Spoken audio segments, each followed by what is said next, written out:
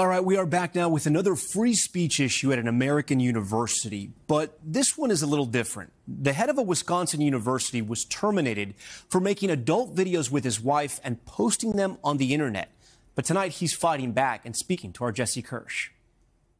Good morning and welcome. At the University of Wisconsin-La Crosse, Dr. Joe Gao led this commencement ceremony just days ago.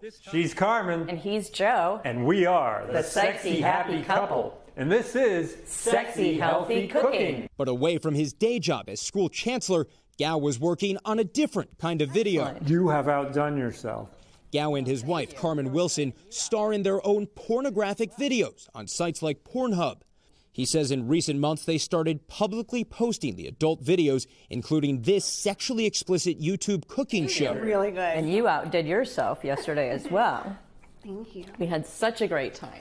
You got it. Yeah. Roughly a week ago, Gao says the universities of Wisconsin asked about his videos, and by Wednesday, he was abruptly terminated as chancellor after nearly 17 years of service. There was no due process. I was never informed of any policy that I violated. The university system has not specified why Gao was terminated, but the president writes in a statement, Gao subjected the university to significant reputational harm. His actions were abhorrent.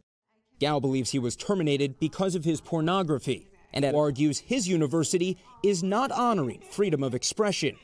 There are the classical exceptions to the First Amendment, but having material that explores consensual adult sexuality, I mean, that shouldn't be. We should be able to talk about that on a college campus. Is it fair to say, though, that you were held to a different standard as the leader of the university, as the face of the university in ways? I'm not sure. Some experts say legal precedent does not favor Gao.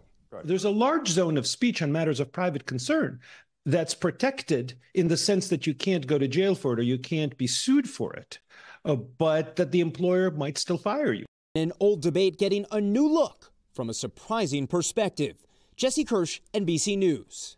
Thanks for watching. Stay updated about breaking news and top stories on the NBC News app or follow us on social media.